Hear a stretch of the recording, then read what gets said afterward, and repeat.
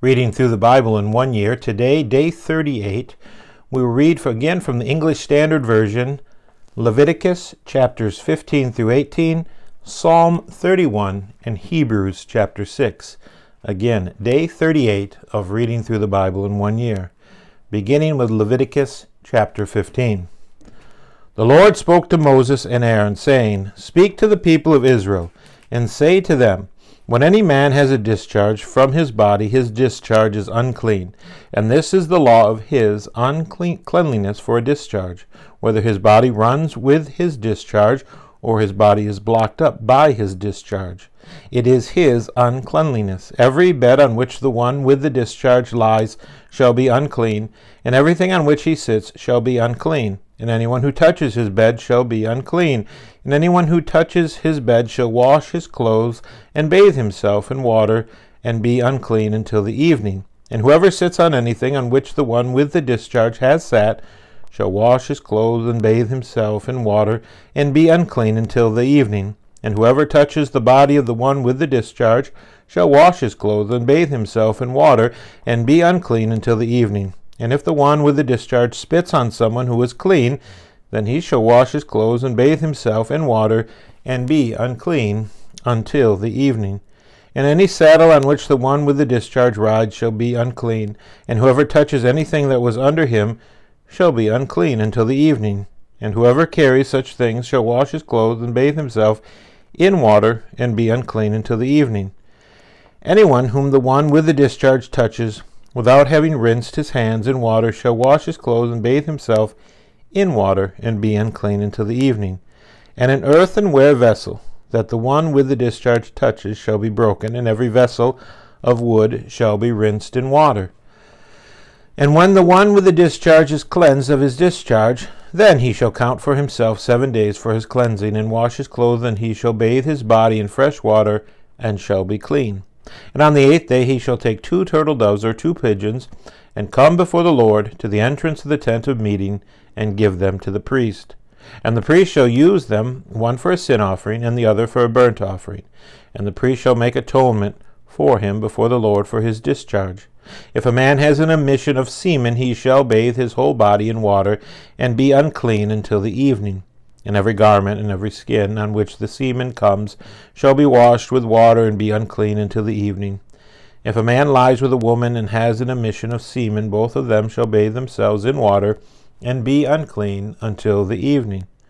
When a woman has a discharge, and the discharge in her body is blood, she shall be in her menstrual impurity for 7 days, and whoever touches her shall be unclean until the evening. And everything on which she lies during her menstrual impurity shall be unclean. Everything also on which she sits shall be unclean.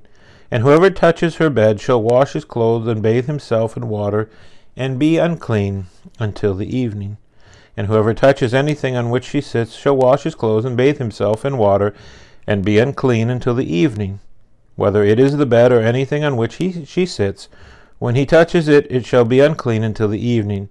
And if any man lies with her, and her menstrual impurity comes upon him, he shall be unclean 7 days, and every bed on which he lies shall be unclean. If a woman has a discharge of blood for many days, not at the time of her menstrual impurity, or if she has a discharge beyond the time of her impurity, all the days of the discharge shall continue in uncleanliness. As in the days of her impurity, she shall be unclean. Every bed on which she lies, all the days of her discharge shall be to her as the bed of her impurity. And everything on which she sits shall be unclean, as in the uncleanliness of her menstrual impurity. And whoever touches these things shall be unclean, and shall wash his clothes, and bathe himself in water, and be unclean until the evening.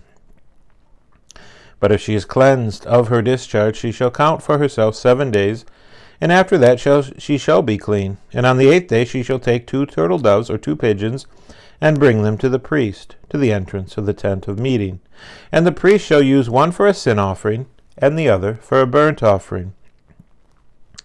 And the priest shall make atonement for her before the Lord for her unclean discharge. Thus you shall keep the people of Israel separate from their uncleanliness, lest they die in their uncleanliness by defiling my tabernacle that is in their midst. This is the law for him who has a discharge, and for him who has an emission of semen, becoming unclean thereby. Also for her who is unwell with her menstrual impurity, that is, for anyone, male or female, who has a discharge, and for the man who lies with a woman who is unclean. Chapter 16. The Lord spoke to Moses after the death of the two sons of Aaron, when they drew near before the Lord and died. And the Lord said to Moses, Tell Aaron, your brother, not to come at any time into the holy place inside the veil before the mercy seat that is on the ark, so that he may not die. For I will appear in the cloud over the mercy seat. But in this way Aaron shall come into the holy place, with a bull from the herd for a sin offering, and a ram for a burnt offering. He shall put on the holy linen coat, and shall have the linen undergarment on his body, and he shall tie the linen sash around his waist, and wear the linen turban. These are the holy garments. He shall bathe his body in water, and then put them on. And he shall take from the congregation of the people of Israel 2 male goats for a sin offering, and 1 ram for a burnt offering. Aaron shall offer the bull as a sin offering for himself, and shall make atonement for himself and for his house. Then he shall take the 2 goats and set them before the Lord at the entrance of the tent of meeting. And Aaron shall cast lots over the 2 goats, 1 lot for the Lord, and the other lot for Azel. And Aaron shall present the goat on which the lot fell for the Lord, and use it as a sin offering.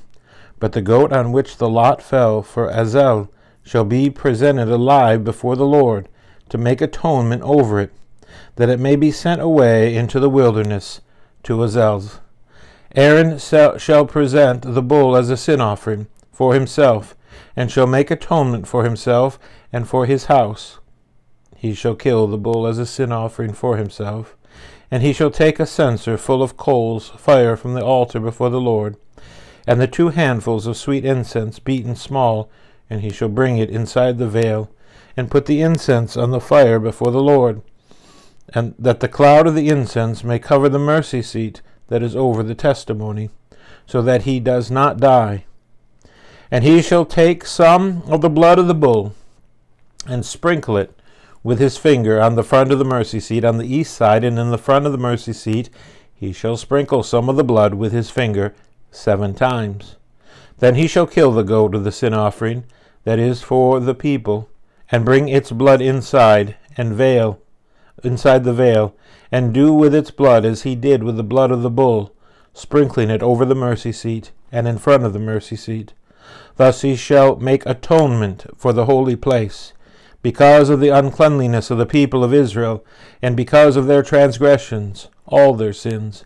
And so he shall do for the tent of meeting, which he dwells with them in the midst of their uncleanliness. No one may be in the tent of meeting from the time he enters to make atonement in the holy place until the time he comes out and has made atonement for himself and for his house and for all the assembly of Israel.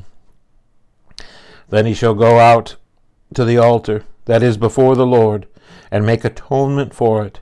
And he shall take some of the blood of the bull and some of the blood of the goat, and put it on the horns of the altar all around. And he shall sprinkle some of the blood on it with his finger 7 times, and cleanse it, and consecrate it from the uncleanliness of the people of Israel. And when he has made an end of atoning for the holy place, and the tent of meeting and the altar, he shall present the live goat. And Aaron shall lay both his hands on the head of the live goat, and confess over it all the iniquities of the people of Israel, and all their transgressions, all their sins. And he shall put them on the head of the goat, and send it away into the wilderness by the hand of a man who is in readiness. The goat shall bear all their iniquities on itself to a remote area, and he shall let the goat go free in the wilderness.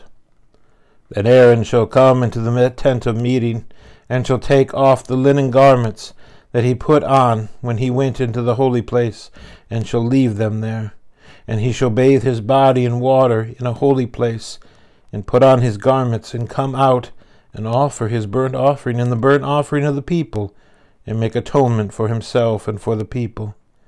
And the fat of the sin offering he shall burn on the altar, And he who lets the goat go to Azel's shall wash his clothes and bathe his body in water, and afterward he may come into the camp. And the bull for the sin offering, and the goat for the sin offering, whose blood was brought in to make atonement in the holy place, shall be carried outside the camp. Their skin and their flesh and their dung shall be burned up with the fire. And he who burns them shall wash his clothes and bathe his body in water, and afterward he may come into the camp. And it shall be a statute to you forever, that in the 7th month, on the 10th day of the month, you shall afflict yourselves, and shall do no work, either the native or the stranger who sojourns among you. For on this day shall atonement be made for you to cleanse you. You shall be clean before the Lord from all your sins. It is a Sabbath of solemn rest to you, and you shall afflict yourselves. It is a statute forever. And the priest who is anointed and consecrated as priest in his father's place shall make atonement, wearing the holy linen garments. He shall make atonement for the holy sanctuary, and he shall make atonement for the tent of meeting and for the altar, and he shall make atonement for the priest and for all the people of the assembly. And this shall be a statute forever for you, that atonement may be made for the people of Israel once in the year because of all of their sins. And Moses did as the Lord commanded. Chapter 17. And the Lord spoke to Moses, saying, Speak to Aaron and his sons, and to all the people of Israel, and say to them, This is the thing that the Lord has commanded. If any one of the house of Israel kills an ox or a lamb or a goat in the camp, or kills it outside the camp, and does not bring it to the entrance of the tent of meeting to offer it as a gift to the Lord in front of the tabernacle of the Lord, blood guilt shall be imputed to that man.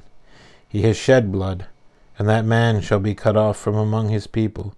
This is to the end that the people of Israel may bring their sacrifices that they sacrifice in the open field, that they may bring them to the Lord, to the priest at the entrance of the tent of meeting, and sacrifice them as sacrifices of peace offerings to the Lord. And the priest shall throw the blood on the altar of the Lord, at the entrance of the tent of meeting, and burn it, the fat, for a pleasing aroma to the Lord. So they shall no more sacrifice their sacrifices to goat demons, after whom they whore. This shall be a statute forever for them throughout their generations. And you shall say to them, Any one of the house of Israel, or of the strangers who sojourn among them, who offers a burnt offering or a sacrifice, and does not bring it to the entrance of the tent of meeting to offer it to the Lord, that man shall be cut off from his people. If any one of the house of Israel, or of the strangers who sojourn among them, eats any blood, I will set my face against that person who eats blood, and will cut him off from among his people. For the life of the flesh is in the blood, and I have given it for you on the altar, to make atonement for your souls. For it is the blood that makes atonement by the life. Therefore I have said to the people of Israel, No person among you shall eat blood, neither shall any stranger who sojourns among you eat blood. Any one also of the people of Israel, or of the strangers who sojourn among them, who takes in hunting any beast or bird that may be eaten, shall pour out his blood and cover it with earth. For the life of every creature is its blood. Its blood is its life. Therefore I have said to the people of Israel, You shall not eat the blood of any creature, for the life of every creature is its blood. Whoever eats it shall be cut off. And every person who eats what dies of itself, or what is torn by beast, whether he is native or a sojourner, shall wash his clothes and bathe himself in water, and be unclean until the evening. Then he shall be clean. But if he does not wash them or bathe his flesh, he shall bear his iniquity. Chapter 18. And the Lord spoke to Moses, saying, Speak to the people of Israel, and say to them, I am the Lord your God. You shall not do as they do in the land of Egypt, where you lived, and you shall not do as they do in the land of Canaan, to which I am bringing you. You shall not walk in their statutes. You shall follow my rules and keep my statutes and walk in them. I am the Lord your God. You shall therefore keep my statutes and my rules. If a person does them, he shall live by them. I am the Lord. None of you shall approach any one of his close relatives to uncover nakedness. I am the Lord. You shall not uncover the nakedness of your father, which is the nakedness of your mother. She is your mother. You shall not uncover her nakedness. You shall not uncover the nakedness of your father's wife. It is your father's nakedness. You shall not uncover the nakedness of your sister, your father's daughter, or your mother's daughter, whether brought up in the family or in another home. You shall not uncover the nakedness of your son's daughter, or of your daughter's daughter, for their nakedness is your own nakedness. You shall not uncover the nakedness of your father's wife's daughter brought up in your father's family, since she is your sister. You shall not uncover the nakedness of your father's sister. She is your father's relative. You shall not uncover the nakedness of your mother's sister, for she is your mother's relative. You shall not uncover the nakedness of your father's brother, that is, you shall not approach his wife, she is your aunt. You shall not uncover the nakedness of your daughter-in-law, she is your son's wife. You shall not uncover her nakedness. You shall not uncover the nakedness of your brother's wife. It is your brother's nakedness. You shall not uncover the nakedness of a woman and of her daughter, and you shall not take her son's daughter or her daughter's daughter to uncover her nakedness. They are relatives. It is depravity. And you shall not take a woman as a rival wife to her sister, uncovering her nakedness while her sister is still alive. You shall not approach a woman to uncover her nakedness while she is in her menstrual uncleanliness. And you shall not lie sexually with your neighbor's wife, and so make yourself unclean with her. You shall not give any of your children to offer them to Molech, so profane the name of your God. I am the Lord. You shall not lie with a male as with a woman. It is an abomination. You shall not lie with an animal, and so make yourself unclean with it. Neither shall any woman give herself to an animal to lie with it. It is perversion. Do not make yourselves unclean by any of these things. For by all these the nations I am driving out before you have become unclean. And the land became unclean, so that I punished its iniquity, and the land vomited out its inhabitants. But you shall keep my statutes and my rules, and do none of these abominations, either the native or the stranger who sojourns among you. For the people of the land who were before you did all of these abominations, so that the land became unclean. Lest the land vomit you out when you make it unclean, as it vomited out the nation that was before you. For everyone who does any of these abominations, the person who do them shall be cut off from among their people. So keep my charge never to practice any of these abominable customs that were practiced before you, and never to make yourselves unclean by them. I am the Lord your God. Psalm 31. Psalm 31. In you, O Lord, do I take refuge. Let me never be put to shame. In your righteousness deliver me. Incline your ear to me. Rescue me speedily. Be a rock of refuge for me, a strong fortress to save me. For you are my rock and my fortress. And for your name's sake, you lead me and guide me. You take me out of the net they have hidden for me. For you are my refuge. Into your hand I commit my spirit. You have redeemed me, O Lord, faithful God. I hate those who pay regard to worthless idols, but I trust in the Lord. I will rejoice and be glad in your steadfast love, because you have seen my affliction. You have known the distress of my soul, and you have not delivered me into the hand of the enemy. You have set my feet in a broad place. Be gracious to me, O Lord, for I am in distress. My eye is wasted from grief, my soul and my body also. For my life is spent with sorrow, and my years with sighing. My strength fails because of my iniquity, and my bones waste away. Because of all my adversaries, I have become a reproach, especially to my neighbors, an object of dread to my acquaintances. Those who see me in the street flee from me. I have been forgotten like the one who is dead.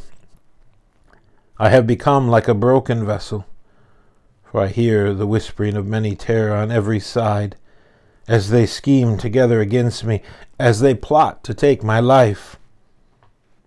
But I trust in you, O Lord. I say you are my God. My times are in your hand. Rescue me from the hand of my enemies and from my persecutors.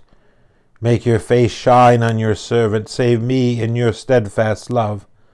O Lord, let me not be put to shame, for I call upon you. Let the wicked be put to shame. Let them go silently to Sheol. Let the lying lips be mute which speak insolence against the righteous, in pride and contempt.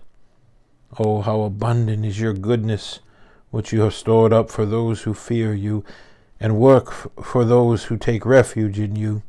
In the sight of the children of mankind, in the cover of your presence you hide them from the plots of men. You store them in your shelter from the strife of tongues.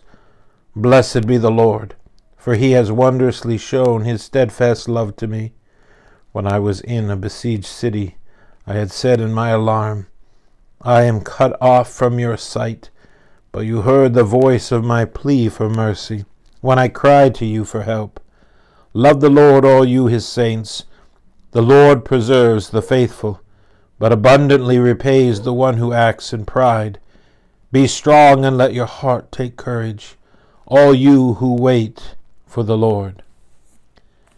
And lastly, Hebrews chapter 6. Hebrews chapter 6. Therefore let us leave the elementary doctrine of Christ and go on to maturity. Again, chapter 6 from verse 1. Therefore let us leave the elementary doctrine of Christ and go on to maturity, not laying again a foundation of repentance from dead works and of faith toward God, and of instruction about washings, the laying on of hands, the resurrection of the dead, and eternal judgment. And this we will do if God permits. For it is impossible in the case of those who have once been enlightened, who have tasted the heavenly gift and have shared in the Holy Spirit, and have tasted the goodness of the Word of God and the powers of the age to come, and then have fallen away, to restore them again to repentance, since they are crucifying once again the Son of God to their own harm, and holding him up to contempt. For land that he has drunk the rain that often falls on it, and produces a crop,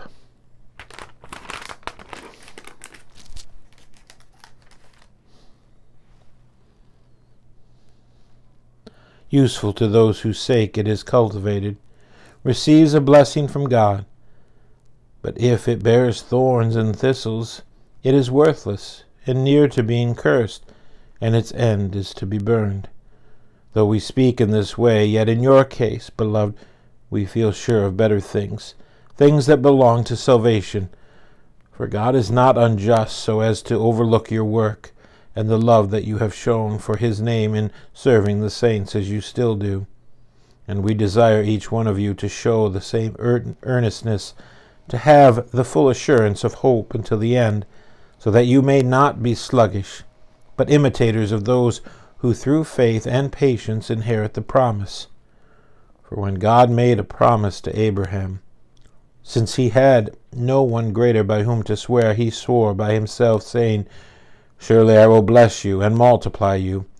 And thus Abraham, having patiently waited, obtained the promise. For people swear by something greater than themselves, and in all their disputes an oath is final for confirmation. So when God desired to show more convincingly to the heirs of the promise the unchangeable character of his purpose, he guaranteed it with an oath, so that by two unchangeable things in which it is impossible for God to lie, we who have fled for refuge might have strong encouragement to hold fast to the hope set before us.